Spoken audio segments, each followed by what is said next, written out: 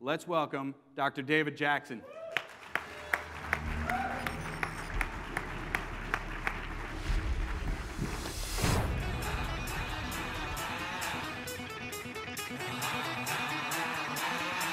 Drum roll, first one I've ever had. Appreciate that. My name is David Jackson. I'm a chiropractor. I'm excited to spend some time with you guys today, but I got to check in. It's been 2 days. How's everyone doing so far? Nearly convincing. All right, so I flew out here from San Diego, which is my home in Del Mar. Missed yesterday because I have 3 daughters. My 17-year-old, I'm sorry, she's 18, just turned 18, just graduated high school yesterday. So I had to either miss a day and pay Mark later or pay my daughter for the rest of my life. So I did what any good father would do and enjoyed some family time. And now I'm here to bring you guys the best information I possibly can in 29 minutes. So here's what I want to do. You know, this topic, it was kind of themed, if you will, of the living $1 million lifestyle. And what I want to tell you right up front was, you define what that means. I'm not here to define what that means for you. The term $1 million, I would have chosen maybe a blueprint for success only because it's not about dollars, is it? It's never been about dollars, certainly not for me. I'm fortunate that I have several millions of dollars, but that's not what I want to talk to you about today. I want to talk to you from a chiropractic perspective about the difference between treating effect and correcting cause. Does that sound familiar to you guys? 2 students in the room. Good. All right. So, by the way, if you interact with me, you will get more, I can promise you. And since we're all here, we might as well just playful out like something's actually at stake. I don't know, like life maybe. Theirs, ours, yours, mine. Do you guys agree with that? That there's something at stake? Okay. So let's actually go at it as if there truly is something very, very important at stake. And what I want to share with you today is I have 8 Ds. I don't know if I'll get through them all. I'll try my best to get through them because these are practical tips. I mean, truly practical tips that will help you create whatever your dream is. Whatever it is for you. I will never define what your dream or your vision should be for you. But I've done it for me.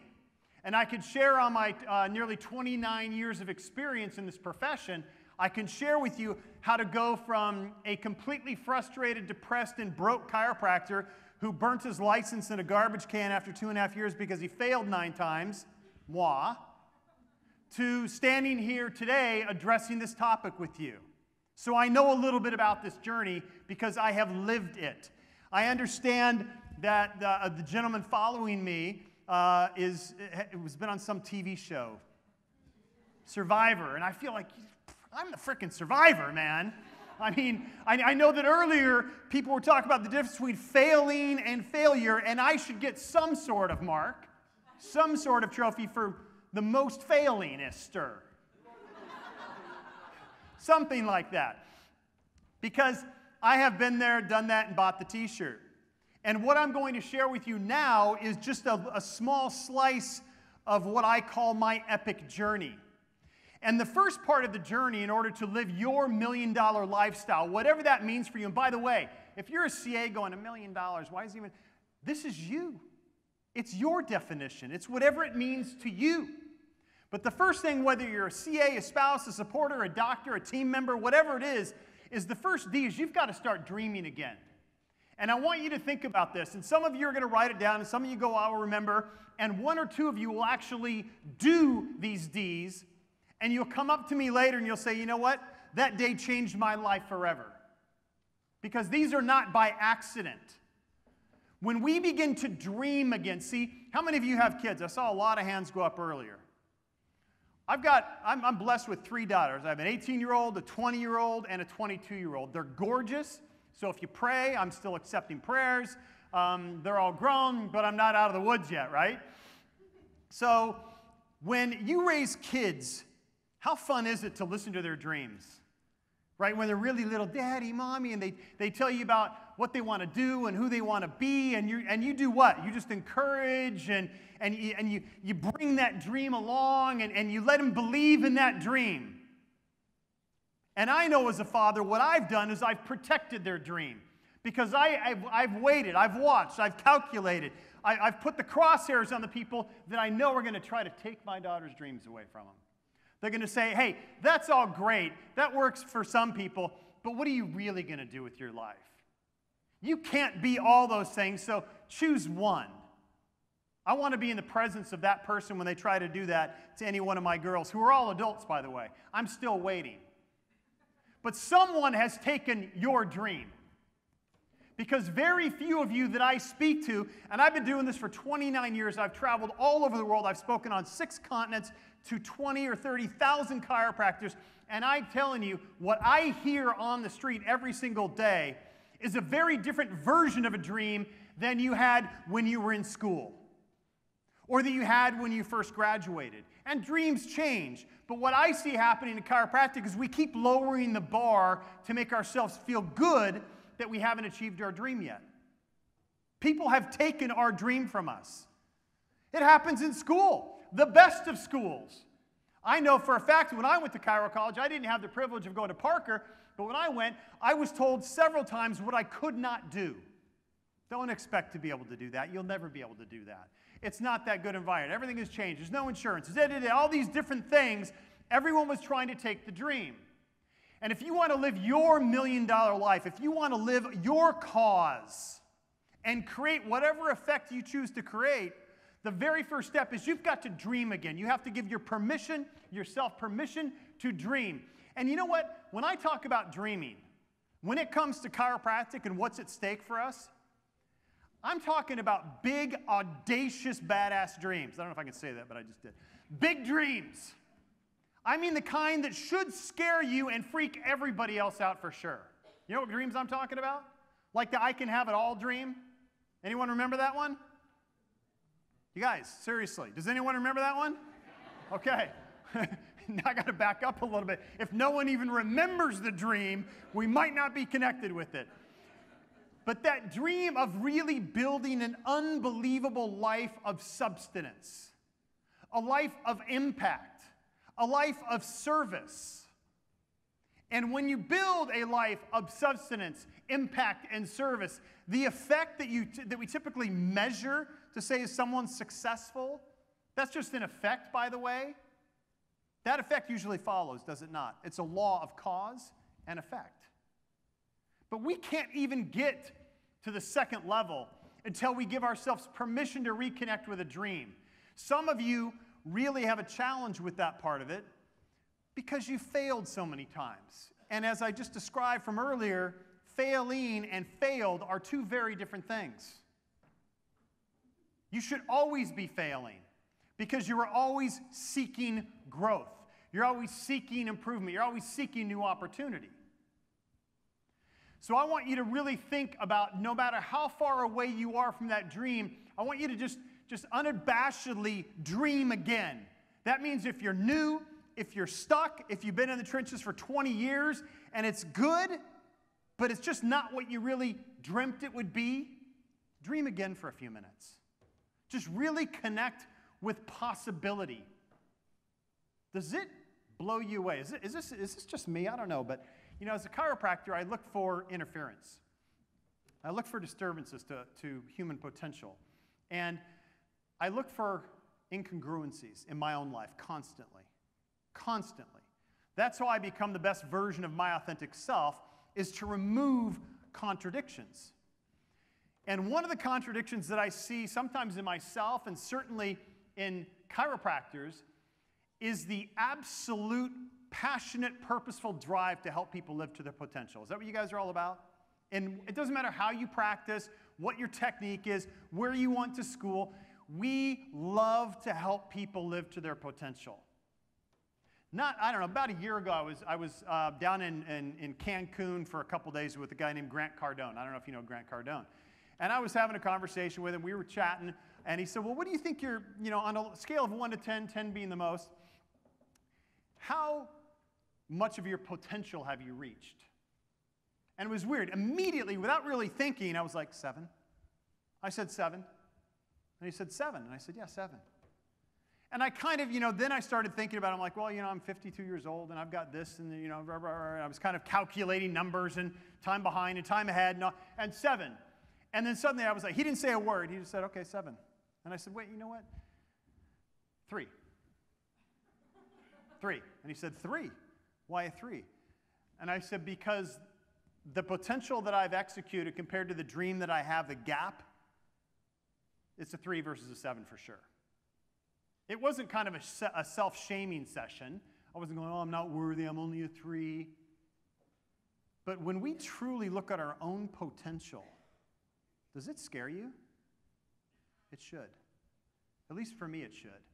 When I truly look inside, I say, what is my actual potential? I have spent an entire career, an entire life, helping other people achieve their potential. And I've seen miracles with that potential. I've seen blind eyes see, deaf ears hear. I have had children that their mothers brought to me, and on their form it said, save my baby's life, because they were told to take them home and prepare for their death, and they're graduated high school. I've seen potential. I see it every single day. But what about my potential? What about my potential to create massive impact into the world? How much is there really? You know what? I've done a lot. I really have. I tore up my diploma and burnt it, became an auto mechanic after 2.5 years in practice. I truly did. I quit. And now I'm standing in front of you on a Parker stage. I live in a multi-million-dollar home. I drive really fast cars. I have my most prized possession. I have an epic love affair with my wife after 25 years.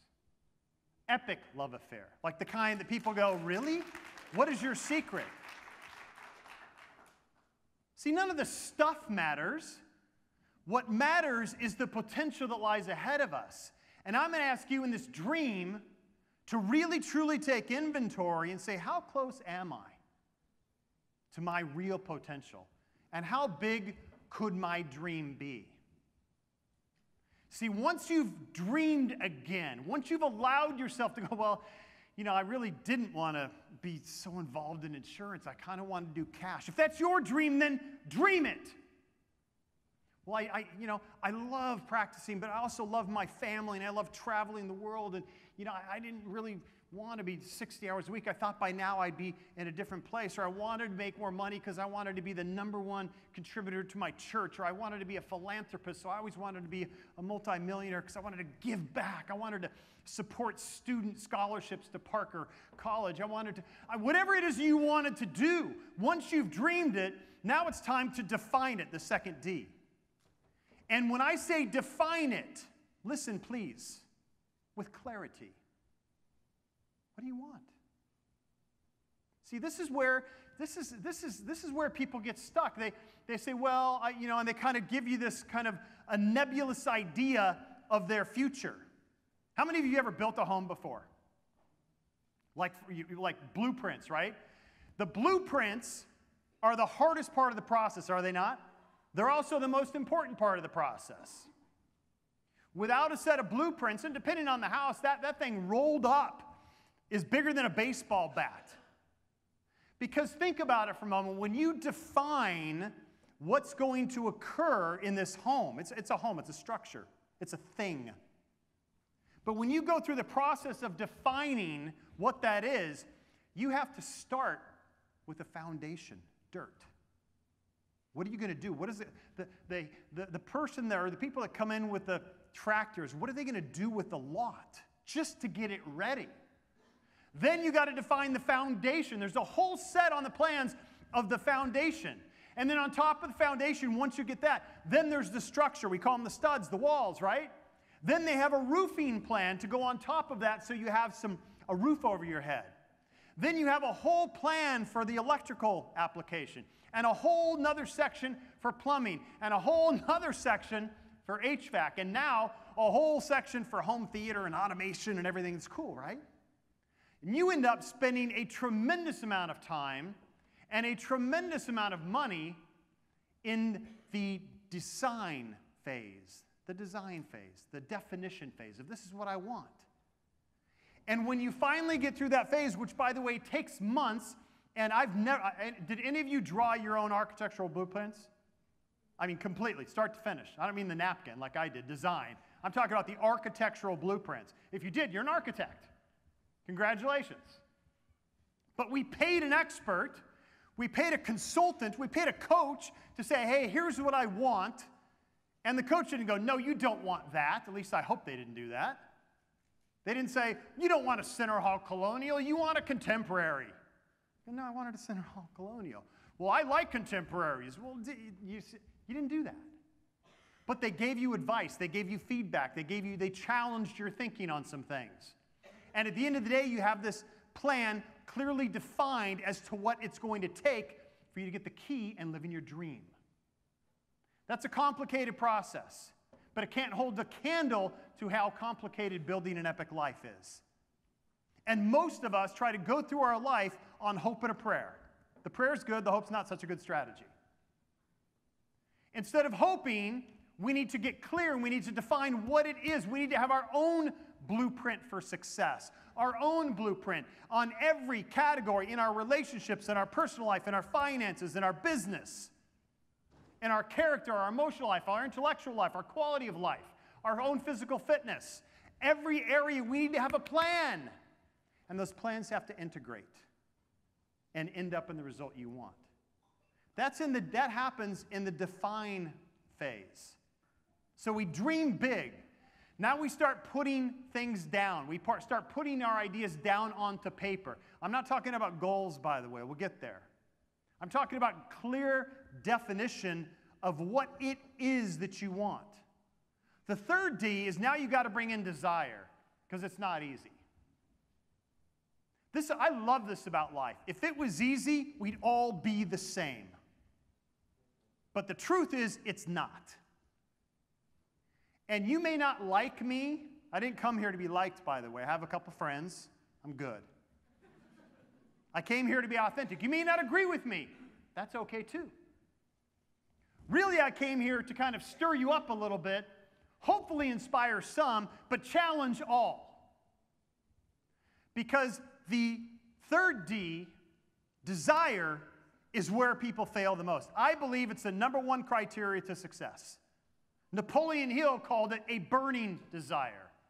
And when we think of the word desire, when I say, how bad do you want it? You know what people tell me? I got thousands of clients all over the world. You know what they tell me, epic clients? They go, I want it real bad.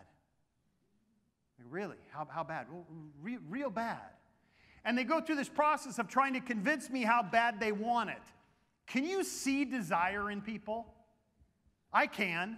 Can you feel it? Can you see the trail that it leaves?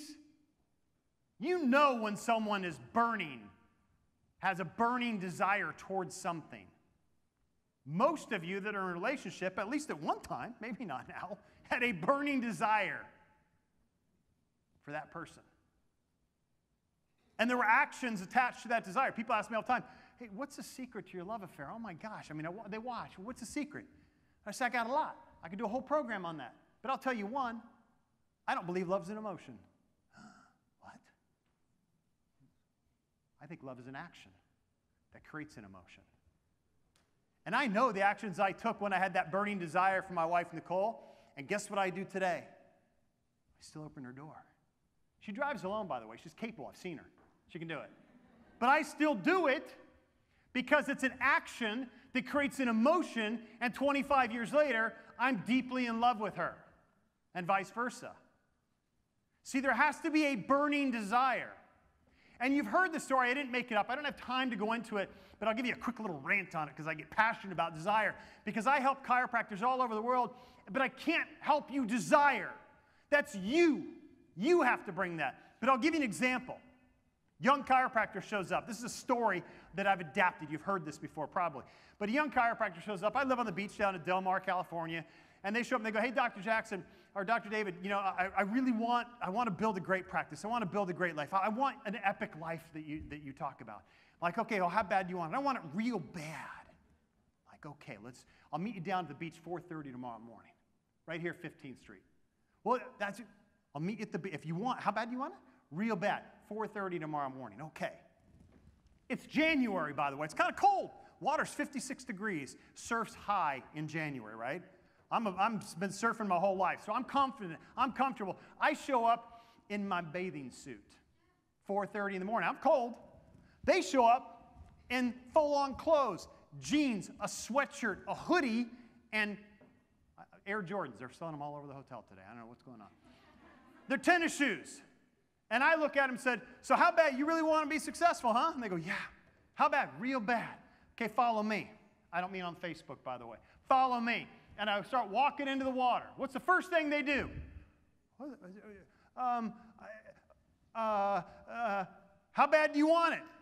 I want it real bad. Follow me. I start walking into the water. If they do desire, they're going to walk into the water, shoes and all. They didn't come prepared. They didn't think ahead. Why are we meeting on the beach? It's Jackson. He grew up in the ocean. He's probably going to do something really crazy and stupid. But I really want it. There's got to be a lesson here. I'm going to show up prepared. They're not prepared, but they start following. As we start walking into the water, the waves are crushing us, right? They're getting pummeled because they're not watching what I'm doing. They don't see that every time a wave comes, I turn my body and lock my back leg and lean in with my shoulder. They don't see it. So every time I go 10 feet forward, they go 10 feet backward. They get crushed. But they finally get back up, and we're getting deeper. We get about chest deep. Doc, how bad do you want this? Oh, I want it real bad, Doc. Okay, follow me. We keep going out. We go further and further out until you're barely able to jump over the waves. And listen, being born in the water pretty much, I know what it takes to drown a man. I truly do. I know how long a human being, I've been held under. I know how long someone can be underwater, relaxed or struggling. So we finally get to that point where they can't stay above the water anymore. And I said, one last opportunity. How bad do you want it? I want it real bad. Boom! I take their head and I push them underwater with every bit I've got. I hold them underwater. They're struggling. They're dying. And they're struggling for what? They're struggling for something. And at the very last moment, I pull them up. They gasp for air. They're looking like I'm crazy, which I probably am. And I look them in the eye and say, until you want to succeed as much as you wanted that breath, it's not going to happen for you. So you can't tell me you want to save kids' lives. You have to burn to save their lives. You can't tell me you want an epic love affair. You have to wake up every morning saying, that's what I want. You can't say, I want to take my children and experience the world. You got to wake up and look at the map and say, we're going to Bali for a month, which I just did with my 3 girls and my wife, for a month. You've got to burn desire. That's what makes people successful. Now look, it's easy to go, that's okay. If your desire is to grow up on a farm, if your desire is to sit on a beach with an umbrella and you drink, then burn that desire. But if your desire is to impact people, then you have got to be clear, and you've got to be fired up, and you've got to be passionate. You've got to have a purpose. Listen, what you have to have, remember the dream I talked about? What is a vision? A vision is a dream with action steps. See, a vision is a dream with action steps. And your vision should be so audacious, so compelling, that it sucks you out of the mattress you have. It pulls you onto the floor, and it rips you into your practice every single day, even the days where you don't feel like being there. The vision of seeing that world that these guys and gals have been sharing with you this weekend, that vision has to be so compelling that it just pulls you like a tractor beam.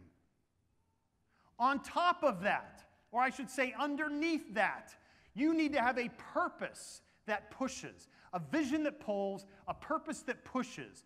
And when you can align a vision that pulls and a purpose that pushes, you will get through all those challenges that you're concerned about, all the obstacles, all the failing fast that you talked about yesterday, because it'll be there. The desire helps both of those move you forward. So you dream it, you define it, you desire it, then one of the key things you've got to do is you've got to design it. You've got to put it all together into your map, into your blueprint, and then you've got to declare it. You've got to take ownership of it. I can, I must, I will. And I'm not talking about just repeating over and over affirmations. I'm talking about having an attitude, a belief system, a mindset that regardless of what gets in my way, I will not be stopped. I declare that vision is mine. By the way, it's no one else's. You can't take someone else's vision. You can't take someone else's dream. That's why I don't teach people how to do scripts. I teach them how to think for themselves, how to speak for themselves, and to do it in an authentic way. Because, see, being authentic is what the people in your community want. It's what they demand. They want the truth. I just did a survey of over 300 chiropractors. And the number one reason, I knew this, but I didn't want to see it in writing, but it came back. And there were lots of options. There were 12 different options. And the number one thing that held chiropractors back, from their perspective, from being successful, is the desire, listen to the words, the desire to be accepted, to be liked. How weird is that? Well, it's the number one human desire. We all want to be accepted. If we didn't want to be accepted, we'd die as infants, right? That's a human component. One of the number one primordial desires is to be loved, nurtured, and accepted. We're no different than chiropractors. But when you take the oath, when you take the job as an Epic CA, when you walk into a practice, guess what? It's not about you anymore. It's about them. And when we place our own self-esteem over their truth and their results, we're going to have a problem. When you sit down to do a report of findings, you're more concerned that they like you than they get him face down at your table, we have a problem. When you go out and do a talk, when you come to Parker, if I was more worried about you liking me than me trying my best to be effective, we would have a problem. So we've got to get over ourselves and be congruent with who we're really here for, and who we're really here for are the people that we love and serve, or at least that we proclaim to.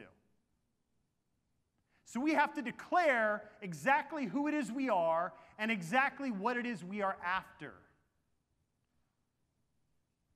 You got to dream it. You got to define it. You got to design it. You got to declare it. And then you have to defy it.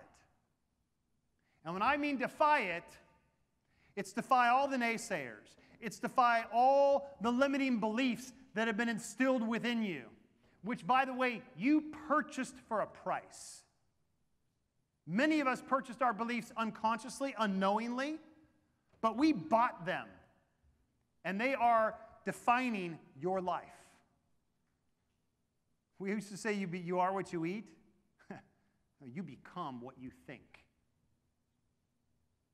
And we have got to begin to defy those people that say, you can't do that. Who do you think you are? We're not those kind of people. I wasn't born to do that. And listen, whether you want to see, I love this. I get clients that hire me, and they say, hey, you know what? I love this. I get a single mom that hires me and go, what do you want? And they go, well, you know, and they start regurgitating what other people told them they should have. And I go, cool, but what do you want? Well, no, and then they go through another iteration. I go, I got it, but just pretend like there's no rules. What do you want? I'd love to see 100 a day, one day, and go home and stay with my kids the other 6 days. And I'm like, let's do that. That sounds cool. That's going to challenge you. It's going to challenge me. I'm in. You in? Let's do that. And we do that. 100 a day, one day, done. If that's what they wanted. Other people say, I want to see, 1,000 a week. Why? Because someone told you to? What? Would you be on? I do this all the time. They go, I want to see 1,000 a week. I get you 975. You going to be disappointed? They go, no. I go, why 1,000? Tell me, who told you? I had a sign in my garage for years that said 1,000 a week, 1,000 a week. A big banner when I was young in practice. 1,000 a week, 1,000 a week. I pulled in one day, I sat in my car, and I was like, I don't want to see 1,000 a week. I just had this revelation. I don't want to see 1,000 a week. I'm like, get out the ladder, take it down. I was going to just cross it out and put 500. And it wasn't because I was downgrading. I was like, I fell in love with my life too, right? I wanted balance, because I think a chiropractor is crazy. I think a chiropractor should be so fulfilled, so successful, so attractive that other people want to become like them, like chiropractors. I think that'd be really cool. I think it'd fill our schools again. If chiropractors were more attractive, I don't mean you guys are good looking from what I can see, but I mean, like they want your life. See, we've got to think of things that are authentic and aligned with us, and we have to begin to defy all the naysayers, the people that bring us down, the people that say we can't do it, and they will be there. I've learned some of the people I love the most, for them to stay where they are, it's easier to go, hey, come here, instead of for them to come with me. So if you have a vision that is audacious, if you've got this dream that is just massive, like, who are you to think you could change the world? You're you. That's who you are. Did you hear Fab talk earlier? What did Jim see in him? Right? It's the accent. And the spray tan, right? It's an inside joke. He doesn't do spray tans.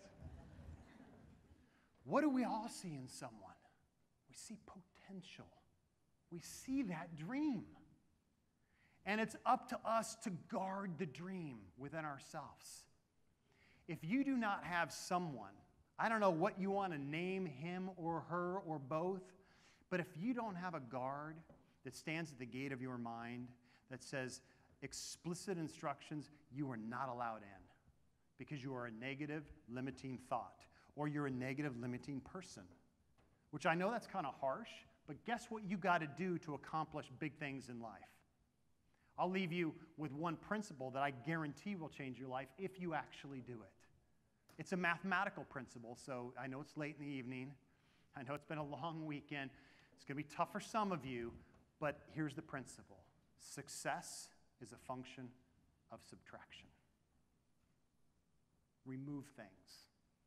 You don't need to add much. You need to remove obstacles. We need to remove disturbance from above, down, inside out. We need to remove subluxations that occur above Atlas and ourselves so we can remove subluxations that occur below Atlas and others. We have to remove the people, the things, the environments that are toxic to us because we need to be successful. We cannot be empty vessels that are burnt out, tired, unfulfilled, living check to check, and then go give loving, caring service to everyone. We have to be abundant to give abundance. Do we not? It's an incongruency in our principles, in our philosophy, to try to give away something we do not own. But it is there for the taking. You just have to declare it and to defy anyone who will try to take it from you. And the final thing, I cut out 3 Ds, but that's okay. The final thing is the result. We talked about result, right? I did this workshop once as a webinar to some private clients, and I really hesitated because I'm a very non-ego guy, truly am. I'm just super chill, so I'm a Southern California surfer dude. I don't really care what people think about me that much. I got the love of my wife and my 3 girls, and I'm pretty good. I mean, I don't need to be here. I don't need to work. I mean, I got a lot of goodness in my life. And I love cars. I always have, right? I used to race. I was a mechanic, and I like cars. And I have a really fast car. And I hesitated, but I put a slide up at the back of my car. My license plate says Be Epic, which is cool, because that's my company's name.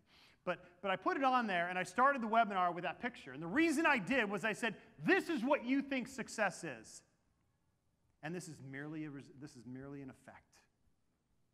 Everything, every cause has an effect. This is merely the effect. And it sits in my garage because of my cause.